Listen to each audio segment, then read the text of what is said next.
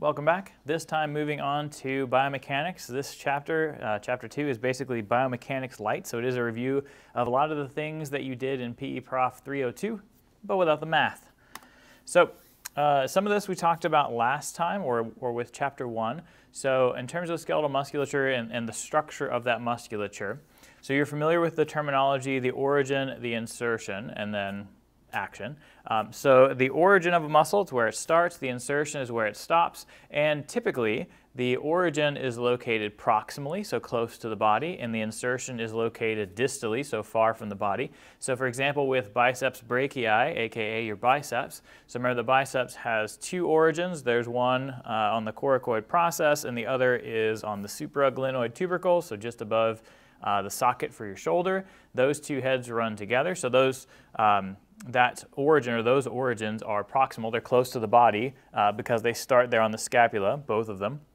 And then those two origins run together, form a common belly, and then a common tendon of insertion into the tuberosity of the radius. And so that tuberosity of the radius is distal. It's farther from the body than the scapula is. And so the origin, or origins in that case, the two close areas where the muscle starts, and then the insertion, the one distal or far away part where the muscle stops. And of course then, whenever the muscle engages in its action, it pulls the insertion toward the origin under most circumstances.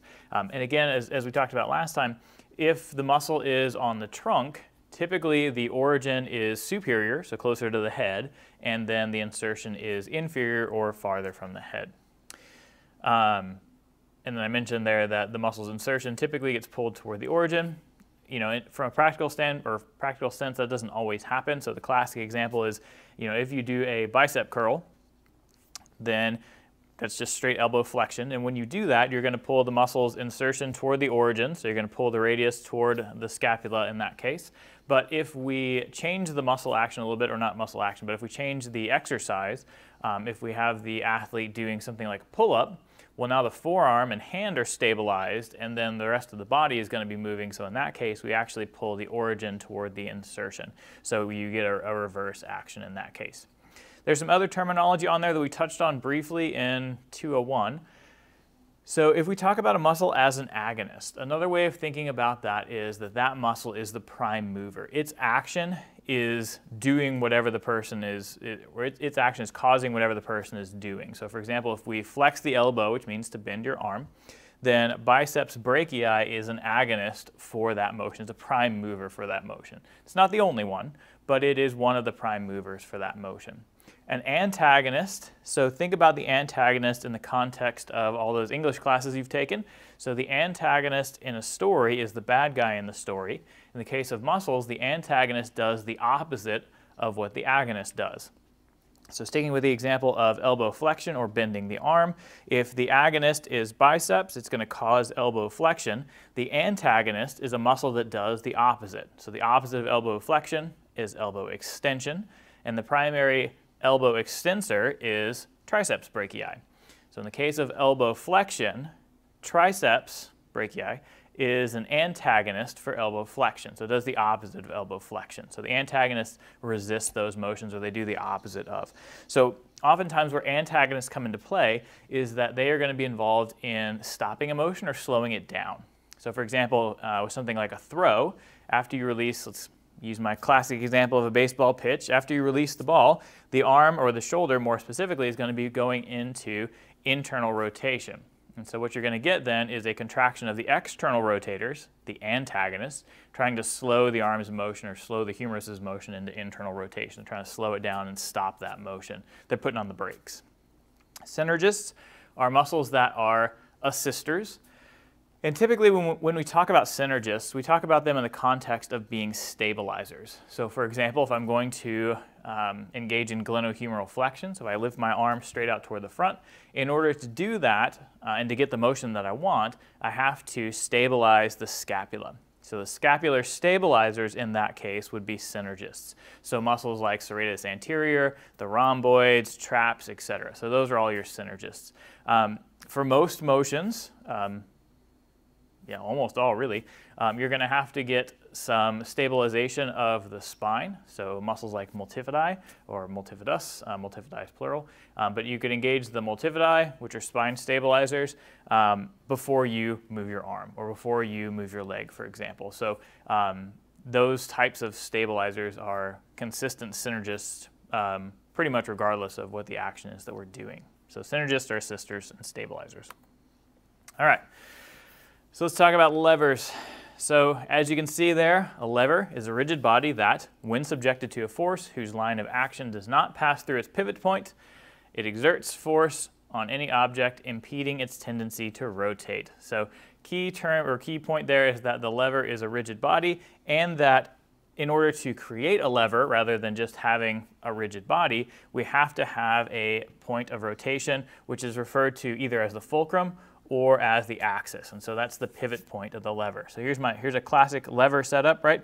So we've got our fulcrum or axis here, you've got your rigid body here, and so there are two arms to that, or what are referred to arms to that. So the axis or the fulcrum here is kind of the middle, and it separates the again, what I'll call arms. So you've got the force or resistance arm, which runs from the axis to whatever the weight is that I'm lifting. And then, let me back up a little bit. Actually, so let's switch that. So that's the resistance arm. So this is the resistance arm here, the distance from the axis to whatever weight I'm lifting. And then the force or the effort arm is over here, which is where I'm applying muscular force, or in this case, that would still be muscular force. I'm pressing down on this lever, trying to lift up this, let's call that a boulder, right? So why would we talk about levers in a strength and conditioning class? The reason for that, or the primary reason for that, is because your bones rotating around each other form levers, right? So the bones are rigid bodies, and the bones interact with each other. So again, thinking about the elbow, so the primary joint of the elbow, the humeral ulnar joint. So the ulna, whenever we flex the elbow, is actually going to rotate around the humerus. And so the ulna then is the rigid body. The forces that the muscles produce, so again, we'll stick with biceps brachii, because biceps brachii is going to insert into the radius, but the radius and the ulna act together in this case. And so the action of biceps brachii is off center. So it's not going to run through the axis, but the action of biceps brachii is actually a little bit off center here. And so when it starts to pull on that lever, that's going to produce a rotary force. Or when it starts to pull on the bone, that's going to produce a rotary force. And so then the bone rotating around another bone acts as a lever. Another term is the moment arm. So as you can see there, that's the definition for the moment arm, the perpendicular distance from the line of action to the force of the fulcrum, which is an interesting definition. So the key part that I want you to know, perpendicular distance from, and I'm going to reword this, but perpendicular distance from the resistance to the axis of rotation. So for example here, again, elbow flexion. So you've got your humerus here, got your ulna here, and then radius over here. And let's say we're lifting a small dumbbell, like a 5 or 10 pound dumbbell, right? So it, because of its mass, is going to be acted upon by gravity, and so gravity is going to pull down on it here. And so the effort arm, or sorry, the moment arm is, we'll get to effort arm in a second. The moment arm is the perpendicular distance, so the 90-degree angle distance between that weight and the axis of rotation. In this example, because the forearm is being held at 90 degrees, the moment arm is the same length as the forearm and part of the hand in this case. But that's of course going to change because we're going to move the weight up or down through the range of motion of a bicep curl. So for example, I know the shape of my weight changed because this is a diagram from a different book, but the concept here is what I want to show you, which is that as you flex the elbow, so as it moves past 90 degrees of elbow flexion, the weight itself, that perpendicular distance, so again, that 90-degree angle distance here is going to be shorter. So the moment arm is shorter in this case. And so with something like a bicep curl, when you are, back it up a little bit, when you are in this position, in the middle of the biceps curl, that is when the moment arm of the weight is the longest. So that's when the weight itself is the farthest from the axis of rotation in terms of 90-degree distance. So its moment arm is the longest. If you move your arm up or move farther into elbow flexion, as we do here, that's going to shorten the moment arm, moves it closer to the axis of rotation in terms of 90-degree distance. And the same thing happens if we let the weight drop below 90 degrees of elbow flexion. The weight is going to move closer to the axis of rotation, at least from a perpendicular distance standpoint. So I don't have a diagram of that, but you can probably envision it pretty well. So that's the moment arm. Torque, probably the easiest way to conceptualize torque is a turning force. That's the way I always thought about it. But the technical definition there, the degree to which a force tends to rotate an object about a specified fulcrum. So again, a rotary force. The basic equation for torque is the amount of force that the object exerts times its distance from the axis of rotation. So the farther, well, let me put some numbers to this. So if you have your 5-pound dumbbell, and I won't back up because then my torque definition goes away, but try to envision that picture from a second ago, this one. All right, so we're envisioning this. I know my torque definition went away, but we're using this. So we've got our 5-pound dumbbell here. All right, so there at that distance from the axis of rotation, it's going to be reasonably heavy to move. Well, what happens if we move that weight closer here? Let's pretend instead of an actual dumbbell, it's something like one of those weighted cuffs, like an ankle weight, where you can attach it to your leg with Velcro. Let's pretend we're moving one of those that weighs 5 pounds. So if we have that weight out here, its torque is going to be the amount of weight, so 5 pounds, times the distance from the axis of rotation, right? And so maybe, I don't know, my forearm's give or take 13 inches, I don't know. Should have probably measured it before I gave this talk. But let's pretend that my forearm is 13 inches. So the torque exerted by, or the turning force exerted by this weight is going to be that 5 pounds times the distance from the axis of rotation, so 13. And then if we move it in a little bit here, let's say we reduce that distance to 8 inches from the axis of rotation, still weighs 5 pounds, but now it's closer to the axis of rotation, so 5 times 8, 40, is smaller than 5 times 13. You do the math. And so because of that, the torque or the turning force exerted by that weight as we move it closer to the axis of rotation is lower. So why that matters from a practical standpoint is that I can use the same weight or the same resistance to make an exercise harder or easier.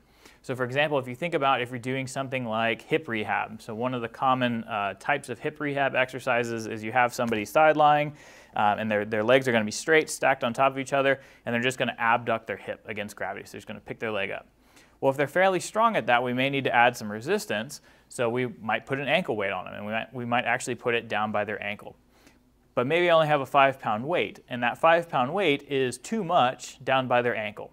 So you might think, well, it's either 5 pounds or nothing because I don't have any other weights. But what you could do is take advantage of this concept, this idea of torque here, and you could actually move the weight closer to the axis of rotation. So maybe you attach the weight just proximal to their knee. And in doing that, you have kept the weight constant, obviously, so the force stays constant, but its distance from the axis of rotation has been reduced, so the torque produced by the weight is lower, so it takes less tension developed by the muscle in order to overcome that resistance. And so that's one of the ways that you can use the same weight to make things either harder or easier, or to make an exercise more difficult or not.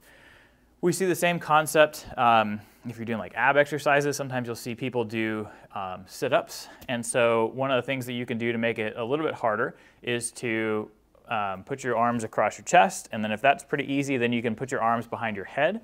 And so if you put your hands behind your head, you're moving more mass farther from the axis of rotation. So you're increasing the torque there, the turning force, the resistance. And then you can do the same kind of thing. You can hold a weight on your chest, you can hold a weight behind your head, and then if you're really strong and have good shoulder range of motion, you can hold a weight fully extended straight overhead and do the exercise that way, right? And so you can do all of that with a 5 or 10 pound weight, but you can manipulate its distance from the axis of rotation to reduce or increase the amount of torque exerted by the weight and make the exercise either easier or harder. All right, mechanical advantage. So the mechanical advantage is the ratio of the moment arm through which an applied force acts to that through which the resistive force acts. It is basically the ratio of the force arm or the effort arm, so you're going to see both terms, but they mean the same thing. It's the ratio of the length of the force arm or the effort arm to the length of the resistance arm. So if it's greater than 1, so if mechanical advantage is greater than 1, that means that the length of the force arm is greater than the length of the resistance arm. And so as a consequence, the person can apply less muscle force than the resistive force to produce an equal amount of torque or turning force. If the mechanical advantage is less than 1, it means that the person has to apply a greater muscle force than the amount of resistive force present, and it creates a disadvantage for the muscle. So from a practical standpoint, what that means then is if the mechanical advantage is greater than 1, it means that the force arm is longer than the resistance arm. And I'll show you what that looks like here in a second in a drawing of a second class lever. But basically what that means is if the force arm is longer than the resistance arm, it's easier to lift something. And if we reverse that, if the resistance arm is longer than the force arm, it's going to be harder to lift something. So I think that'll become more clear as we go along here and we talk about different lever classes. So let's do that now. So there are 3 classes of levers. So first, second, third. So this is what a first class lever looks like. And you probably, I'm sure you covered this in biomechanics, because this is actually from an old biomechanics book I used to use when I taught that class. So the 3 components of our lever here. So the A is the axis of rotation, or the fulcrum. And then the E is the effort arm. So that is the part of the lever through which the muscles are acting. And then the R is the resistance arm. So that is the weight that I'm lifting. And so that's why I have my little box here. So in the case of a first class lever, you have the effort arm on one side, the axis in the middle, and then the resistance arm on the other side. So the effort arm and the resistance arm in a first class lever are separated by the axis of rotation, or the fulcrum. Now, you can change the length of these. You know, if we're doing something like moving a rock, we can change the length of these. So from a mechanical advantage standpoint, the thing I just talked about on the last slide, what I want to do is to shorten the resistance arm as much as possible. So I want to move the weight as close to the axis of rotation as possible, because, tying this back to torque, the weight's always going to be the same. So if the boulder weighs 50 pounds, it's always going to weigh 50 pounds. But if it's closer to the axis of rotation, the amount of torque that it exerts is lower. So it's going to be easier to overcome that resistance. And then I'm going to lengthen the effort arm. So I'm going to have a really long stick on this side, and then a relatively short stick or relatively short resistance arm on this side, and then that'll give me a greater mechanical advantage because the effort arm is longer than the resistance arm. So the mechanical advantage is going to be higher than 1, and so then it's going to be easier for me to move that rock. From an anatomical standpoint, there aren't a ton of first-class levers in the body. You're going to hear this more than once. Most of the levers in the body are third-class levers. But one of the few examples of a first-class lever in the body is the atlanto-occipital joint. So the atlanto-occipital joint is the interaction between the occipital bone, the base of your skull, and then the most superior vertebrae, C1, the atlas. And so remember that at the atlanto-occipital joint, we primarily get a forward and backward sliding. So that's where you say yes in your neck, or where we get most of the motion to say yes in the neck. And so the atlanto-occipital joint is the fulcrum. And then the load is all of the weight of my head in front of that axis. And then the effort arm is the distance between the axis of rotation and then the insertion of the musculature, so in this case the spine extensors, the insertion of the musculature that's going to oppose that load, that's going to lift that load. So that is my effort or force arm over here, is this distance between the axis of rotation between the atlanto-occipital joint and then the insertion of the muscles into the base of the occipital bone. So that's a first-class lever. Then, second-class levers, we change the arrangement of all of those pieces. So in a second-class lever, you have the axis of rotation, or the fulcrum, on one side, the resistance arm in the middle, and then the effort arm on the end.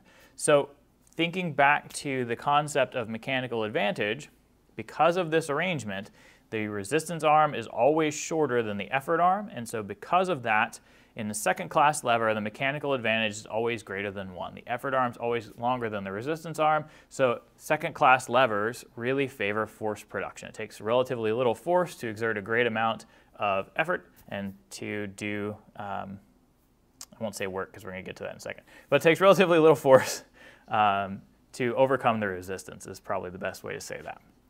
So in terms of where you might see second class levers, so classic example, wheelbarrow. Wheelbarrows make things pretty easy to lift, or relatively easy to lift, because you've got your axis of rotation here with the wheel. Then you have your resistance arm, where you're going to put your rocks or dirt or whatever you're lifting. And then you have your effort arm over here, which is the handles where you pick it up, right? So the effort arm is this long, the resistance arm is this long. Similarly, you see it in a nutcracker. So you may not be able to produce enough force to crack the shell of a nut, between your thumb and index finger. But if we add this tool and we increase the length of the effort arm, then we can increase our mechanical advantage and we can overcome the resistance, in this case, the shell. From a musculoskeletal standpoint, classic example of second class lever, I think every textbook uses this example, is the ankle. And so if you're doing something like calf raises, so the axis of rotation is through the metatarsophalangeal joints here. The resistance arm runs from the metatarsophalangeal joints through the center of your tibia, because the weight of the body is going to press down through the center of the tibia, through the talus, on down here. Okay, so that's the force vector of the weight of the body. And so then that's the resistance arm. And then the effort arm is the insertion of the triceps surae, so gastroc, soleus, and then plantaris, the insertion of those muscles into the calcaneus here. So in that case then, the resistance arm is here, okay, so there's our resistance arm. There's our effort arm. So the effort arm is always longer than the resistance arm, so because of that, you always have a mechanical advantage, which you probably know if you've ever seen anybody do calf raises or if you've ever done them yourself at the gym. You can usually stack all kinds of weight on that thing. You can probably do a couple 100 pounds for 12 reps or more pretty easily, and that's because of that mechanical advantage that gastroc and soleus and plantaris have in plantar flexing the ankle. So second class levers produce a lot of force, so that's their advantage. Third class levers, you just flip second class. So the axis stays off to one side. So we have our axis of rotation over here, just like we did with the second class lever, except we just flip the effort and the resistance arm. So the effort arm is here. So that's the line of muscle action in this example. And then the resistance arm is here, pressing down. So the resistance arm in a third class lever is always longer than the effort arm, and so the mechanical advantage is less than 1. So third class levers do not have mechanical advantage. So it takes lots of force to overcome the resistance. And again, most of the levers on the body are third class levers, because I feel like that's probably one of the questions from this type of category that the NSCA might ask about. It's kind of the classic question about, from a biomechanics standpoint, about lever classes. So anyway, most of the levers in the body are third class levers. So in terms of anatomy here, so humeral ulnar joint, insertion of biceps, and then we have our dumbbell that we're lifting here. So then the resistance arm runs from the humeral ulnar joint all the way out to where we're holding the dumbbell here, so pretty long resistance arm. And then the effort arm, as you can see, is fairly short. It runs from the axis of rotation, so the humeral ulnar joint, to the insertion of biceps here. So the effort arm in this case is fairly short. Well, why would we do that? Why would we have a mechanical disadvantage in most of the levers of the body? And the answer to that is because that allows us greater range of motion and greater speed.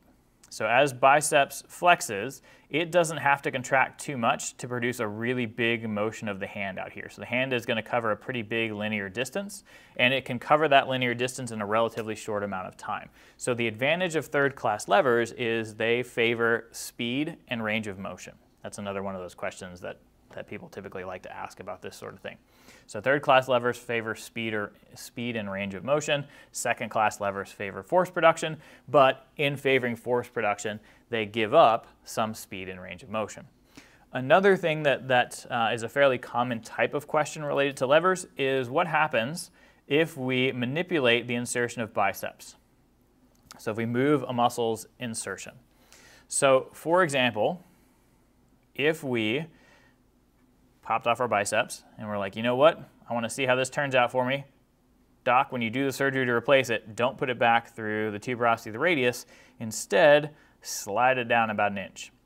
So if we move the insertion of the biceps distally, now what we've done is we have increased the length of the effort arm, okay? So by doing that, obviously the resistance arm length is going to stay the same because our hand hasn't moved any farther from the axis of rotation. So our forearm is the same length, so the resistance arm is always going to stay the same, but if we slide biceps distally a little bit, what we're going to do then is increase the length of the effort arm, and so we've changed that mechanical advantage. We're still at a mechanical disadvantage because the resistance arm is still longer, but it's not as much longer as it used to be. And so by moving the insertion farther from the axis of rotation, we've increased the length of the effort arm, and we've moved closer to getting a mechanical advantage. So if you did that, you would be stronger in biceps curls. You'd be able to lift more weight. The downside, of course, is that you would lose some range of motion, so you probably wouldn't be able to fully straighten your arm, so that'd be a problem for you. So it's going to change the way the joint functions, of course, but from a purely lever class standpoint, or from a purely mechanical advantage standpoint, that would increase your mechanical advantage to move the insertion farther from the axis of rotation. So here's a guy doing lateral raises. Lateral raises, again, so I left this in here because it's an example, another example of a third class lever, because everybody always uses biceps. So in the case of lateral raises, the axis of rotation is the glenohumeral joint. The effort arm is the deltoid, or the distance between the glenohumeral joint and the deltoid tuberosity. And of course, then the resistance arm is the length of your entire arm all the way out to your hand where you're holding the dumbbell in that case. All right, so key points from this stuff. So most of the muscles that move limbs are third-class levers, said that several times. They always then operate at a mechanical disadvantage, but they offer greater range of motion and greater speed. Second-class levers favor force production because the force arm is always longer than the resistance arm. First-class levers are kind of the jack of all trades. They can favor force production if their effort arm is longer than the resistance. Or they can favor range of motion if the resistance arm is longer than the effort arm, or they can do balance depending upon the configuration. So if both are the same length, effort arm and resistance arm, then first-class levers can be effective at producing balance. And then my so what that I actually touched on a little bit earlier. So if we move a resistance farther from the axis of rotation, it increases the torque generated by that weight in a strength and conditioning sense. And so by doing that, that increases the force required to overcome that resistance. So the farther a force is from the axis of rotation, the more torque it exerts, means it's harder to lift.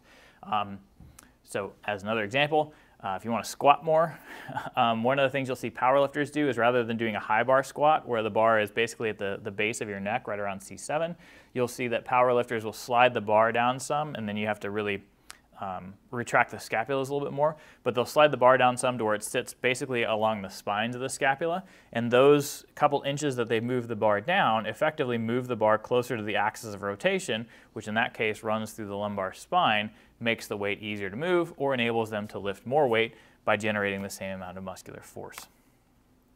All right, so I touched on varying the point of tendon insertion. So one of the things you'll see, and hopefully you talked about this in biomechanics when you took that, but when we think about a muscle's line of action, so again, back to biceps here, so its line of action is here. So when it inserts into the tuberosity of the radius and contracts, the line through which it actually acts is going to run through the center of the muscle belly toward the origin of the muscle, right? So here's its actual line of action, the long one. But we can break that line of action down into two components. We can break it down into the horizontal component of the force and the vertical component of the force. So here, the horizontal component of the force is this one, so that's the stabilizing component. And then the vertical component of the force is the rotary component. So from a Cliff Notes standpoint, the thing to know is that the rotary component is the one that actually produces motion.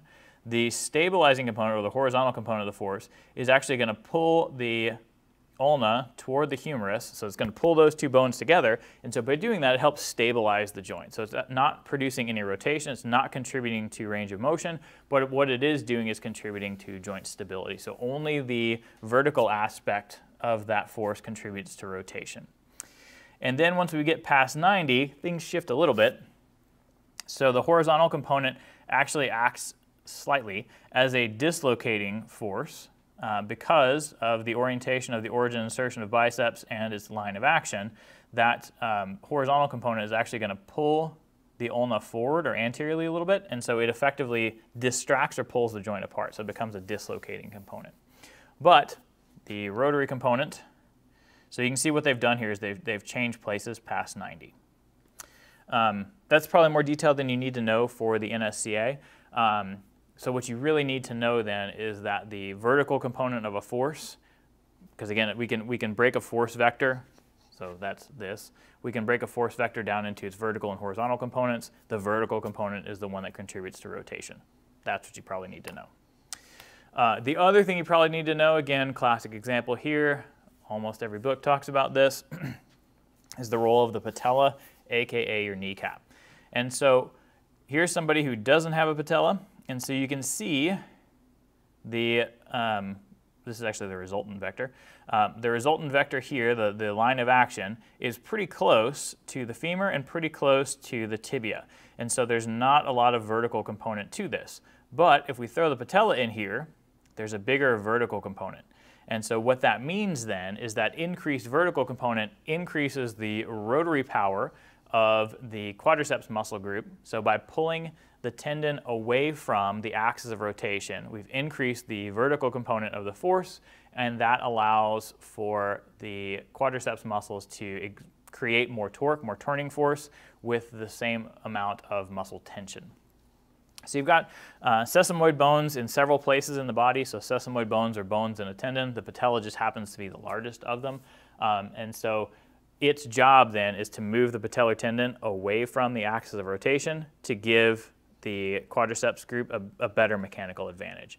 Probably don't want to say it like that, but to help the quadriceps generate a greater turning force for the same amount of muscle tension is probably the most accurate way of saying that. Other places we've got sesamoid bones, you have a couple of them. Most of us do under our big toe. Sometimes people have them in their thumb tendons. But the basic idea is the same, to enable the muscles that are in whose tendon those bones are embedded to be able to generate more turning force with the same amount of muscle tension. All right, this stuff is definitely review. So body planes, so remember there's three cardinal planes of the body. Sagittal plane there divides the body into left and right halves. Frontal plane divides the body into front and back. It's also known as the coronal plane. So if you ever see that terminology, coronal plane and frontal plane are the same thing. And then the transverse or horizontal plane divides the body into top and bottom. Remember that movement in planes, the movement is bisected by or cut in half throughout the entire range of motion. So for example, sticking with our cardinal sagittal plane there, if that lady were to look down, so she brings her chin to her chest, which is cervical spine or neck flexion, those bones, the cervical bones, are going to be cut in half, left and right, throughout the entire range of motion. And so flexion of the neck occurs in the sagittal plane. And generally speaking, flexion in most joints, flexion and extension in most joints of the body occur in the sagittal plane. So for example, glenohumeral flexion, elbow flexion, hip flexion, knee flexion, all those are in the sagittal plane. So moving forwards and backwards. Frontal plane motion is, broadly speaking, side to side. And broadly speaking, also, it is ABA deduction. So for example, if she were to abduct her hip, so if she brings her legs straight out to the side, that frontal plane, pictured now, is going to divide her femur in half, front and back, throughout the entire range of motion. And so all of that, or that particular AB adduction motion, occurs in the frontal plane. We also get shoulder abduction occurs in the frontal plane. What else? Side bending, so lateral flexion of the trunk, happens in the frontal plane. Extension of the thumb happens in the frontal plane. Abduction of the fingers, same thing. So primarily frontal plane, side-to-side motion, ABA deduction. Transverse or horizontal plane is rotary motion. So that's going to, again, divide things into top and bottom. And so, for example, we'll pretend that this, we'll move it down a little bit. So we're going to pretend it runs through actual hip joints, so the acetabular-femoral joint. If she were to internally and externally rotate her hip, so that means, again, to take the front of the femur, rotate it toward the midline is internal rotation. Take the front of your femur, rotate it away from the midline. That's external rotation. And so that motion is going to be cut in half throughout its range by the transverse or horizontal plane. So most of your rotary motions, so hip internal external rotation, knee internal external rotation, trunk right and left rotation, shoulder internal external rotation, supination, pronation of the forearm, all of those occur in the transverse or horizontal plane. All right, so let's talk about strength and power. So strength is the ability to exert force. And then work, so the definition of work there, work is the product of force exerted on an object and the distance the object moves in the direction in which the force is exerted. So you apply a force to an object, you push on something, and then because of your push, it's going to move a certain distance. And so based on the amount of force you've applied and how far it moved, we can calculate how much work was performed. Sometimes you'll see discussions of work. So if we people talk about something like bench press. So if doing the bench press, you take the barbell out of the rack, bring it down to your chest, and then bring it back up. And so it's actually undergone no net motion. So sometimes people will kind of joke about that being no work because you started and stopped in the same place. But of course, that's not true. There's the negative work. So you bringing the bar down to your chest and resisting that motion. And then there's the positive component of it, which is you lifting it up. Power, typically from a strength and conditioning standpoint, when we talk about power, we're talking about explosive strength. When we talk about movements that are powerful, we're talking about things that are either fast or intended to be fast. So things like the Olympic lifts, where you do like the snatch and you throw it pretty much straight overhead, right? That's a really powerful movement.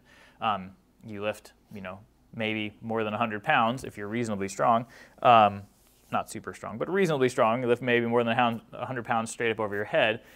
That's a lot of force in a little bit of time, and so that is something that's understood as a powerful or explosive movement.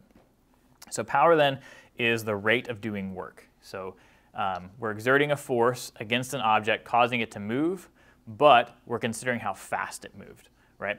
So if we think about something like a squat, a slow squat, so you go all the way down, takes 2 or 3 seconds to go down, and then it takes another 3 seconds to come back up, as opposed to if you do it in, let's say, 3.5 seconds, so give or take half the time, that second movement is more powerful because you've done the same amount of work, lifted the same weight up and down, but in a shorter amount of time. So that's a more powerful motion.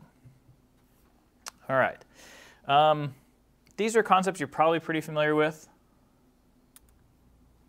So angular displacement, you can see that is the angle through which an object rotates. So my points here, so my A is the axis, obviously.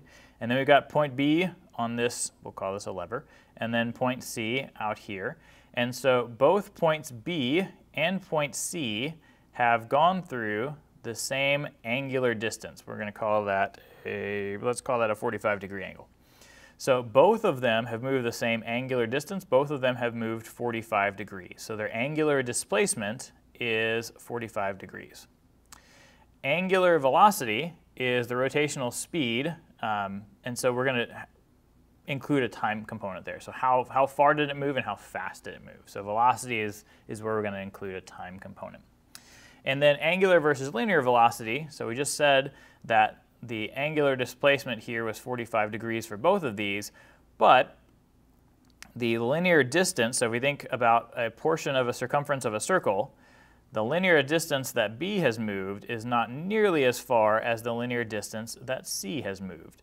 And so C, because it has moved a greater linear distance in the same amount of time, right, because the whole lever moved together, because C has moved a greater linear distance in the same amount of time, C is considered to be traveling faster. So C has a greater linear velocity. They both have the same angular velocity. They both went 45 degrees in, let's say, 1 second. But C covered, let's say, 2 feet in 1 second in terms of linear distance, and B covered, let's say, 1 foot in that same amount of time. And so C then is considered to be traveling faster. So where do we see that? You see that in terms of things like lacrosse, right? So in lacrosse, I don't know how familiar you are with that. I've become familiar with it over the last couple of years. So the midfielders and the attack have fairly short sticks because they need to be able to do really quick motions and really quick passes. The defensive players have really long sticks, so deep holes. And the defensive sticks are much longer than the sticks used by the attack or the midfielders. So part of the reason that the defenders have longer sticks is because you can use your stick, you can reach out and smack guys with it, right? So it gives them greater range of motion for them to play defense. But the other thing is that because they've got this longer stick, whenever they throw the ball, they can throw it a lot farther because it is going to be, the ball itself is going to be farther from the axis of rotation, so it's going to travel a greater linear distance in the same amount of time. So you can throw a ball a lot farther with that longer stick. But you're not going to be able to do really quick motions with it, or if you do, you're going to have to choke up on it, kind of bring it in here and effectively make it more like an attack stick. All right, so I touched on this a minute ago. So strength versus power. So exerting force at high versus low velocities. So powerlifting, the 3 competitive lifts in powerlifting are squat, bench, and deadlift. And so here's a powerlifter squatting over here on the left. The name of powerlifting is a misnomer. It's kind of misnamed because the lifts are performed pretty slowly in most cases. So it takes several seconds in order to perform a squat, as opposed to the Olympic weight lifts. So in this case, this athlete is doing a snatch. Those are pretty fast. So they're applying less force because they're not lifting as much weight, but they're applying that force much more quickly, right? And so weightlifting, the Olympic lifts are considered to be the more powerful of the lifts, despite the name of powerlifting.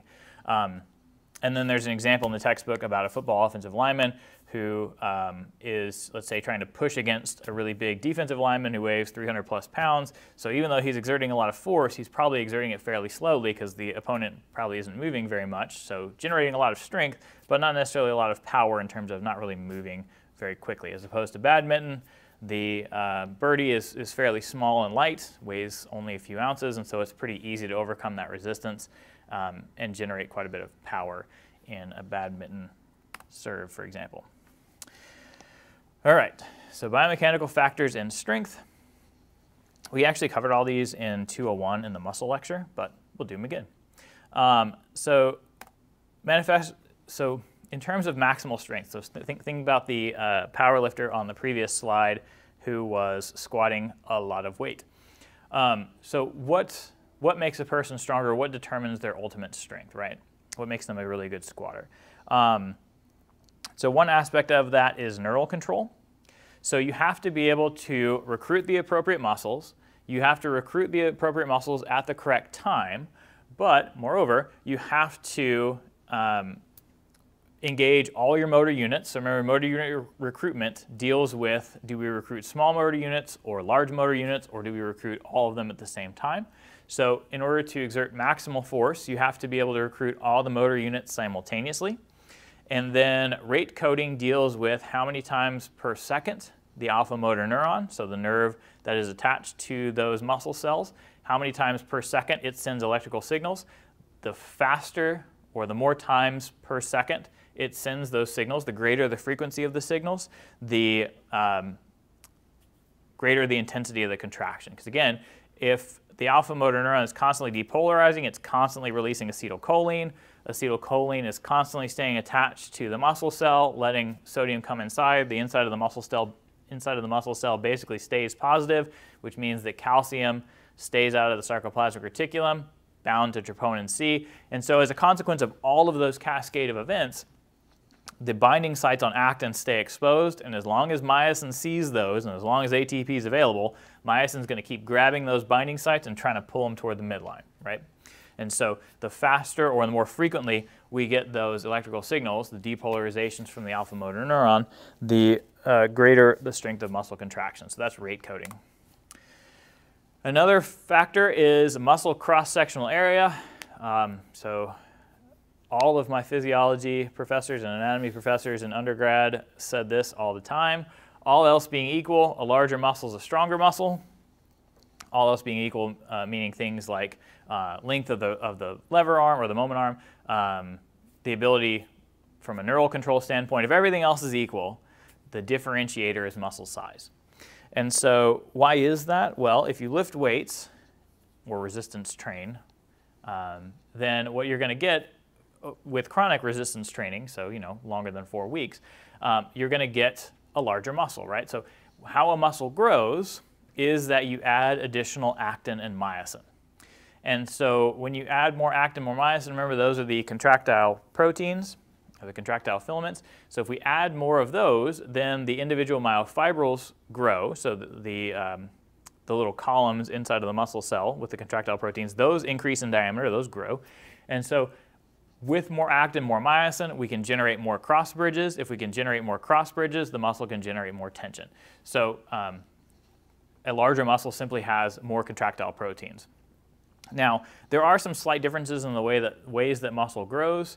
And again, we touched on this in 201, but if you do really high volume type stuff, so sets of 15 and 20, and you do lots and lots of sets, the muscle will grow, but one of the primary ways that it grows is by adding additional sarcoplasm, which is the cytoplasm of a muscle cell. So the muscle cell grows, but it hasn't really added very many additional contractile proteins.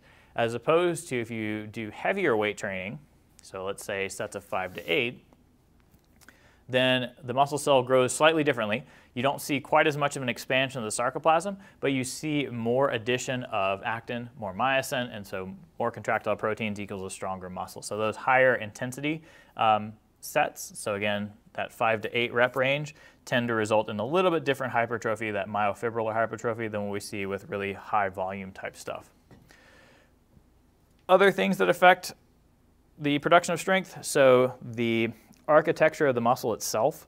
So in saying the architecture of the muscle, what I'm referring to is the orientation between the tendon of the muscle and then its muscle fibers. So do its muscle fibers run in a straight line in parallel with the tendons on either end? If so, that's a fusiform muscle.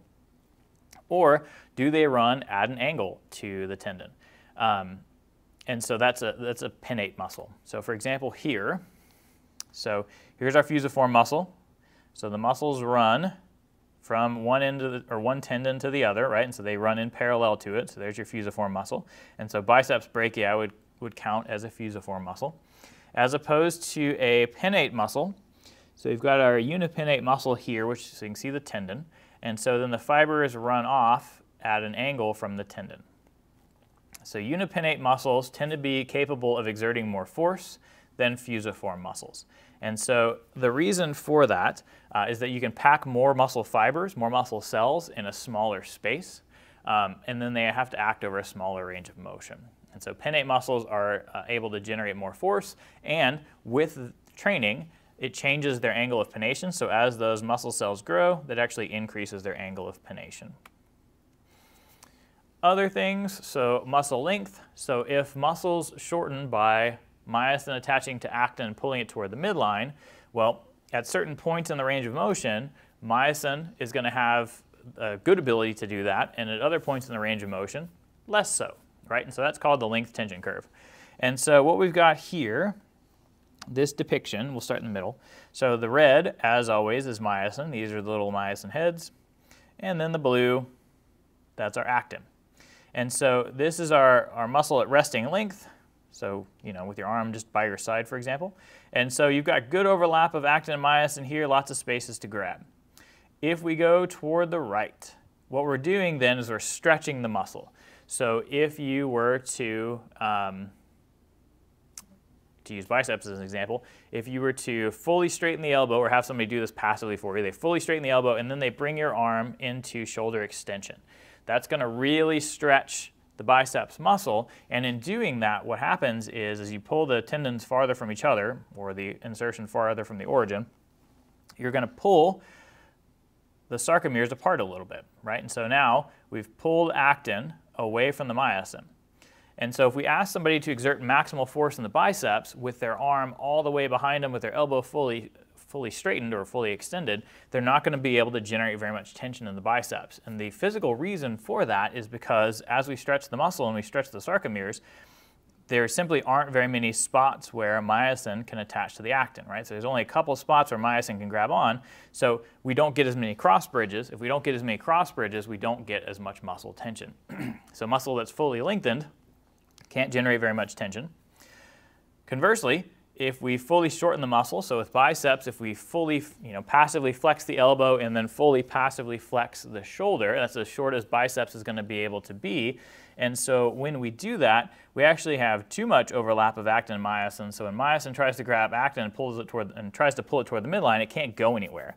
And so the myosin heads just kind of spin their wheels and they don't generate very much tension either. So from an applied standpoint then, a muscle that's fully lengthened or a muscle that's fully shortened can't generate very much tension. The sweet spot in terms of a muscle being able to generate tension is kind of right in the middle of its range of motion, where myosin can attach to as many binding sites on actin as possible, but there's not overlap, they're not bumping up against the Z lines, or myosin is not bumping up against the Z lines. Another thing that affects it is joint angle. So this is related to the moment arm. So as we move the elbow into extension, I know you can't see the hand, but again, the moment arm is that perpendicular distance, so the weight being lifted is not very long here, or the moment arm of the weight being lifted is not very long. And then as we flex the elbow a little bit, that moment arm increases all the way out to 90 degrees here. And so again, the farther something is from the axis of rotation, the more torque or turning force it exerts, and so the harder it's going to be to lift. Other things that affect it, so muscle contraction velocity. So this is called a force velocity curve, and you've already seen it at least once. So what we've got here on the y-axis is the amount of force generated by a muscle. On the x-axis, how fast that muscle is shortening. So you'll see then that if we are shortening really fast, the muscle is not generating very much force. So this is really explosive movements, things like a baseball pitch. And then if we're over here, this is actually an isometric contraction, so we're going to go over just a hair. We're generating lots and lots of force, but we're not moving very quickly. So if you think about somebody doing a maximal bench press, right? So if they're lifting as much weight as they possibly can, the bar's moving, but it's not moving very fast. So they're generating lots and lots of force, but the velocity is almost zero. And then if they get stuck, usually right in the middle on a bench press, then that is an isometric contraction. So there's no more acceleration, the bar is just staying put. So that's your isometric contraction. So why is that? Why is it that if I'm moving really fast, like in a baseball pitch, I can't generate very much force, versus if I'm moving slowly, I can? And then the answer to that deals with the capacity of muscle fibers themselves. So remember that you've got two broad categories of muscle fibers, fast twitch and slow twitch, and then you have some subcategories. So there's typically books talk about 3 subcategories. There are more, but typically books talk about 3 subcategories, and that's what you need to know for the NSCA. And so remember with our type 2X, the fastest of the fast twitch, they can generate 50 grams of force in less than 50 milliseconds, as opposed to our slow twitch over here. They can generate about they can generate 5 grams of force. So fast twitch again, generate 10 times more, or the type 2X's generate 10 times more. And then it takes them 100 milliseconds, so more than double the time to do that. So basically, these 2X's are so fast, they're the only ones acting over here. And then as we slow down, the 2A's can catch up as we kind of get in the middle here. And then the type 1's catch up. And so over here, when we're moving really slowly, we're engaging all of the muscle fibers because they've all had a chance to catch up. If we move too fast, so if we do something super explosive, we're only recruiting the type 2X's because we're trying to move as fast as possible. Conversely, just as an aside, if you don't ever move fast and you don't ever lift really heavy weights, you never recruit the 2X's. So in order to recruit them, to train them, you got to lift heavy or you got to move fast, preferably both. I think there might be a question about this, so I'll address it. So this is the same curve you just saw. Again, the y-axis is the line of isometric contraction. And then if we move to the left of the y-axis, you'll notice that force continues to go up. But what's happening here is that this is actually an eccentric contraction. So the muscle is, rather than shortening on the right side, it's actually lengthening on the left side. And so go back to the bench press example, if somebody takes the bar out of the rack and they lower it slowly to their chest, that's an eccentric contraction. And so what they're doing is they are contracting but lengthening triceps, contracting but lengthening pec major, anterior delt. And so in doing that, you can lower a really heavy weight to your chest, or you can lower more weight to your chest under control than you can ever lift off of your chest. So you're stronger in an eccentric contraction than you are in a concentric. Why is that? Because in an eccentric contraction, you're also able to get an assist from the connective tissue. So throwing it back to chapter 1, you get help from the epiperi-endomysium, so the layers of fascia in a muscle. That's the primary reason. And then if you do it faster, you're going to also generate a stretch reflex. But the primary reason is that as you lengthen the muscle, the fascia also has an elastic property, so it's able to deform and return back to its original shape, and so then that augments or assists the contractile component. We talked about muscle action types previously, so remember a concentric muscle action is where the muscle contracts and shortens, eccentric is where the muscle contracts but lengthens, as we just talked about, and then isometric is where the muscle contracts but there's no change in length. So isometric contractions could be stabilizing contractions, so like the synergistic role that I discussed for multifidus at the beginning today, or it could be that you get stuck in the middle of a maximal lift, like on bench press. That would also be an isometric contraction. In terms of strength to mass ratios, so how strong are you per unit of body weight? So that's going to be important, particularly for change of direction. Athletes who have a higher strength to mass ratio, who can control their body weight well, are really good at changing direction. Versus your athletes who are weaker, it's going to be harder for them to, fake somebody out or to stick their foot in the ground and then go from right to left. So higher strength to weight ratios are going to be really important, or strength to mass ratios are going to be really important for changing direction in our athletes, and also then for preventing injuries in our athletes. So one of the guys with the highest strength to mass ratios that I'm aware of is a guy named Lamar Gant, pictured there. So Lamar Gant was the first guy to deadlift 5 times body weight. He lifted 661 at 132 pounds. I think back in the mid-'80s is when that happened. But really, really impressive power lifter. Other things. So in terms of sources of resistance to muscle contraction, so gravity. So usually you're having to resist gravity, not always, but a lot of times you're having to lift a weight against gravity. So if you're doing most of your barbell lifts, so things like bench press, deadlifts, squats, etc., you're moving the weight against gravity. Gravity always acts down, and so if you're doing something like, let's say you're holding a 10-pound weight out at arm's length, or you're pressing it out to arm's length, so you kind of have to act in 2 ways there. So you're pressing it out, but you're also having to resist that rotary force of gravity pulling it down. One of the things with machines, because the book touches on this a little bit, is that weight stack machines tend to have a cam on them, which is this thing. That's the cam. And the cams tend to be kind of this shape. So the first machine to do this was a Nautilus machine. It was invented by a guy named Arthur Jones back in the late 60s, and then they really became popular in the 70s. The original, all the Nautilus machines, the originals were blue, and so the very original Nautilus machine was referred to as the Big Blue Monster. But the idea behind the Nautilus machines was that because of this oddly shaped cam and then the resistance from the chain, basically that the resistance would change throughout your range of motion because, as mentioned when I was talking about length tension curves earlier, muscles aren't equally strong throughout the range of motion. The 2 primary factors that affect that are the muscle's own length tension curve. The muscle itself is really strong mid-range, but that length tension curve interacts with the length of the moment arm. So in the case of the biceps is strongest right at about 90 degrees, but the moment arm of the weight is also strongest, or also not strongest. The moment arm of the weight is longest at 90 degrees as well, so it's providing the most resistance. And so those two kind of counteract each other. And so the idea there is that we should challenge a muscle a little bit less at the beginning of its range of motion, maximally challenge it through the middle, and then challenge it a little bit less at the top. That was kind of the idea behind the weight stack machine. And so you'll see here, this one has a similar sort of elliptical cam here. And so when this guy's arm is straight down, the chain is coming off the cam right here.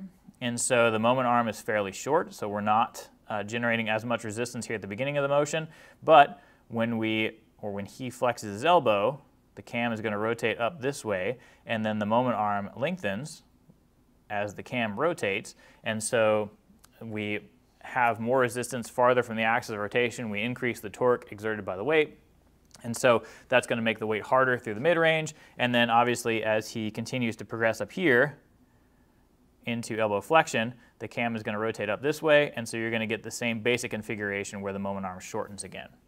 And so Arthur Jones' big sales pitch for the Nautilus machines was that because they had this cam that was kind of shaped like a kidney bean, because they had this cam, that they changed range of motion, or they changed resistance throughout the range of motion, allowing the muscle to be maximally challenged throughout the range of motion. So his big thing was like one set of maximal exercise, and that would be all that it would take in order to reach maximal strength. So the early Nautilus programs, and there were whole gyms that were Nautilus gyms, and so basically you ran through a circuit, you did one maximal set on each machine, and that was it. But that was part of the pitch, was that he had designed a machine that was adapted to the combination of the length tension curve of the muscle and the moment arm of the resistance. And so by accommodating both of those things, or by addressing both of those things, he could maximize muscle resistance throughout the range of motion and make you maximally strong. Inertia. So inertia is the tendency to remain in a uniform state of motion or a uniform state of rest. I flipped them from the slide, but that's okay. So the idea there is that an object at rest stays at rest, an object in motion stays in motion. So one of the things, because a lot of you know that I'm fairly interested in strongman stuff, and so one of the interesting things, anytime you see a strongman contest, there are almost always a lot of pulling events. You're pulling a plane or a bus or a truck or something, right? And so the hardest part, and the announcers always say, the hardest part's getting it moving. You have to overcome the inertia of the truck, and then once it's moving, once you've overcome its inertia, it becomes a little bit easier. So the athletes have to generate the most force right at the beginning of that until that thing moves. Once they've overcome its inertia, its initial tendency to stay at rest, then it tends to stay in motion. Now, of course, it's going to be slowed down by things like wind resistance, plays a pretty minimal role, but also friction, which is going to play more of a role because of the mass of that object. So we have to overcome things inertia in order to propel them.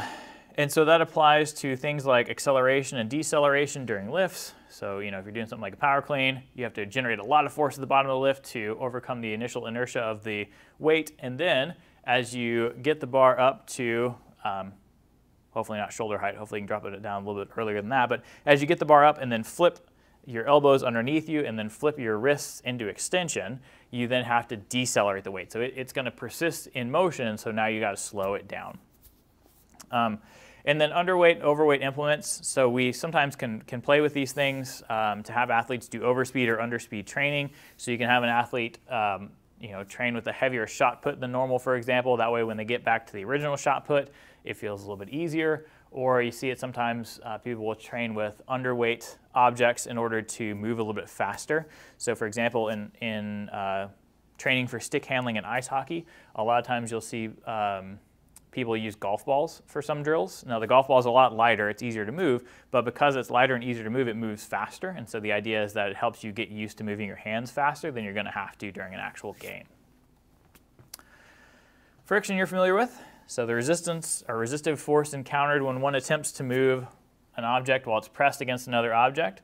And so these people pushing the sleds, the idea of the resistance of the sled is caused by the friction, right? And so as you increase the number of plates that sit on top of that sled, that increases the friction, so it makes it harder for that thing to move or harder for you to move that thing. Fluid resistance. So a key thing to know here about fluid resistance is that fluid is not only water, but fluid is also air.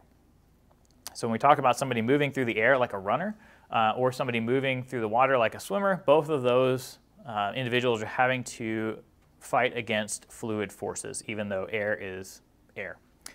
So there's two types of drag: surface drag, which is the drag along the entire surface of an object. So for example, if we're thinking about swimmers, one of the things that they'll do to minimize surface drag is to wear a swim cap, because it minimizes your surface area, so you don't have water, flowing through your hair. That increases your surface drag, and so that's going to slow you down, as opposed to if you wear a swim cap, press that down, decrease your surface area, decrease your surface drag. Form drag is on either the leading or the tailing edge of the object, or actually both. So form drag deals with what is your leading edge going into the water, sticking with the swimming example. So here's my swimmer here. And so in doing that hand over hand action and trying to minimize the profile that's actually in contact with the water, he is trying to minimize his form drag, at least on the front end. And then form drag on the back is, as you move through a fluid, it's going to create turbulence once you've, on the backside. And so that turbulence then tends to kind of pull you backwards or suck you backwards. And so if you can kind of taper off the back side of you or whatever truck you're driving, your bike, whatever it is that you're moving through the fluid, if you can kind of have a taper to that to minimize that turbulence on the back, you're trying to minimize form drag, and thus you minimize that tendency to pull you backwards a little bit. So you can see that next time you're on the highway. You'll see some 18-wheelers have things, I think they're called trailer tails, where they're those things that pop off the doors and they kind of angle in a little bit off the back of the truck. And the idea there is to, rather than just having that abrupt stop of the rectangle of the truck that's going to generate lots and lots of turbulence, to kind of smooth the flow of the air across the back of the truck to reduce turbulence, to then hopefully help them improve their gas mileage. Other sources of resistance for muscle contraction, other than fluid forces and gravity, are elasticity. So some of the things that we use to challenge muscles include things like springs. So sometimes like gripping apparatus will have springs in them. Bands, like the lady on the left is demonstrating. You can see bows. I don't know if you're familiar with the old Bowflex, but you can see those sometimes, and then rods. So with any of those things, the greater the stretch, the greater the resistance. And so one of the problems with them is that they don't exert very much tension at the beginning and a lot of tension at the end, which is not in keeping with what we talked about with length tension curves. So it's good from a length tension curve standpoint that they don't generate very much tension at the beginning, but it's not necessarily great that they exert their most tension at the end when the muscle's a little bit weaker. So ideally they'd exert the most force in the middle. One of the things that this book talks about in terms of bands that is fairly common is the apparatus there on your right. You'll see athletes jumping up with elastic bands attached to them. And one of the problems with that is when you're at the bottom of that and you're getting ready to initiate the jump, there's a bunch of slack in the bands. So when you're actually generating the force, the bands aren't fighting against you. You're still just propelling your own body weight. And then as you jump up, the bands increase tension and they basically pull you back down to the ground, and so then that can increase the risk of injury from those bands pulling you back down to the ground. What it effectively does is it increases the eccentric component, the muscle contraction but lengthening component, when you hit the ground. And so if that's what you're looking for, if you're trying to maximize eccentric components to help the athlete get better at absorbing their own body weight, they're useful for that, but they're not, again, one of the things the authors stress is that the bands themselves don't exert any tension at the beginning of the movement, so they're not probably the best at helping increase vertical jump. Injury things. So one of the things with the back, I'll try not to belabor this because I know I've been going for a while now, but one of the things with the back, so the back stabilizers, the spine stabilizers, sit really close to the vertebral muscles, and so, or not muscles, the vertebral bones, the spine bones. And so because those stabilizing muscles sit really close to the bones, they don't exert much of a rotary component, so they don't have a very good mechanical advantage. There's not a lot of vertical component to their line of pull. And so because there's not a lot of vertical component, they have to generate lots of force to exert or to cause a turning effect. And so the result is that your spine stabilizers or your agonists of spine motion have to generate lots and lots of force, which then produces really big compressive loads on the spine, on top of whatever compressive load you're generating. If you're doing something like deadlifting or squatting, the weight itself already generates a pretty good compressive load on the spine. So one of the questions, I don't think it's a great question, but one of the questions in the bank for this first quiz is the location or most common location of disc herniations. Sorry, I had to take a phone call there. So the two discs most likely to rupture are L4, L5, and L5S1. What's that mean? So when we talk about discs, so here's one vertebrae, here's a second vertebrae, and then there's the intervertebral disc. And so discs are named for the vertebrae that they sit between. So L4, L5 sits between the fourth lumbar vertebrae, so the fourth one down, or from the top, right? So it sits between the fourth lumbar vertebrae and the fifth lumbar vertebrae. So that disc is second most likely to rupture, and then the most likely disc to rupture is L5S1. And so that's between the lowest lumbar vertebrae, L5, and then the top of your sacrum. So the first sacral vertebrae is S1. And the reason for that, which you won't need to know, but the reason for that is because of that lordotic, that anterior curvature of the lumbar spine. There's a lot of shear force that those discs have to absorb. All right, so that's the back. Intra-abdominal pressure. So this lifter is doing that. So intra-abdominal pressure is pressure inside the abdomen, and so usually before big lifts, whether it is something like a snatch, like this athlete is performing, or things like squat or deadlift, athletes will take a big deep breath in and hold it. And so the reason that you do that is you increase the intra-abdominal pressure. That helps stabilize the spine, and so it makes it less likely that you'll sustain a back injury. If you've ever lifted, done heavy squats, done heavy deadlifts, you probably just do it, just hold your breath, because you kind of unconsciously try to stabilize your spine that way. So the Valsalva maneuver is taking that big deep breath in and holding it. You're pushing air against a closed glottis. That keeps the air from escaping from your lungs, increases the pressure, makes your torso more rigid. It does decrease venous return though, so the blood coming back to the heart. If there's less blood coming back to the heart, there's less blood going out to the brain. And so after you do that Valsalva maneuver, after you take your big deep breath, hold it, and perform your lift, you may feel lightheaded, you may see stars, you may feel dizzy, and the reasons for that are twofold. One, because of the increased blood pressure from the lift itself, but two, because of the decreased venous return, you get less blood flow to the brain or less oxygen to the brain. And so because of that, that can cause that dizziness or that feeling of instability. And so if you're bored, there's some pretty funny videos on YouTube of, I've always seen ones of powerlifters that start holding their breath way too early and they do the lift and pass out during the lift. So you got to be careful with it, but it is something that is really effective at stabilizing the spine. And so I always did it when I was lifting competitively. I never had any problems, but some people don't do it effectively and so can lose consciousness, and it can be dangerous. What about lifting belts? So lifting belts help with this. So they increase pressure on top of what you're able to do through the Valsalva maneuver. If you use lifting belts all the time though, there's the potential that you won't strengthen the trunk musculature that you need to stabilize the spine. And so if you happen to not use them, then you may be more susceptible to back injury because you haven't strengthened the spinal stabilizers like you should have. So from a powerlifting standpoint, I know in my experience, we never really used belts until we were 80% or higher of our 1 rep max on any lifts, and sometimes it was even more than 80% before we'd start using belts. And again, the idea being to get good at stabilizing the spine without the assistance of the belt. Shoulder stuff, things overhead can lead to impingement. So we talked about impingement a lot in 201. Basically, you close down this space underneath the acromion, and so usually where you impinge the biceps, long-headed biceps tendon, the subacromial bursa, or the supraspinatus muscle in an overhead lift is because the scapula isn't moving right.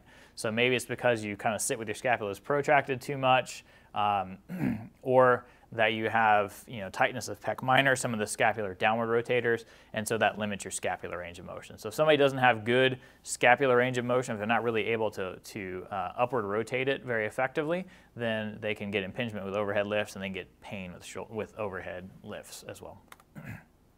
The knees, usually related to lifting, the patella is the most susceptible to injury, so your kneecap. And especially if you're doing deeper squats, but especially squats where you also use knee wraps like this powerlifter has on, those knee wraps make it hard to flex the knee, so they help you lift more weight, and they help stabilize the knee some, but one of the other things they do is they really add to that compressive load of the patella. They really seat it against the femur, and so they increase the wear and tear on the underside of the patella. They wear down that cartilage faster, and so that can be a little problematic for some athletes. And then in terms of lifting, in some of the overhead lifts, so like this athlete's at the bottom of a clean and getting ready to do a jerk, you can see that there's pretty significant hyperextension of the wrists, and so sometimes that can be problems or can be a problem. And then overhead lifts, that puts a lot of weight through the humeral ulnar joint, and so sometimes you'll see athletes have elbow problems or elbow pain lifting overhead because of that compressive load on the elbow when you lift overhead. And that is it for Chapter 2. So then next time we'll move on to Chapter 3. We'll see you then.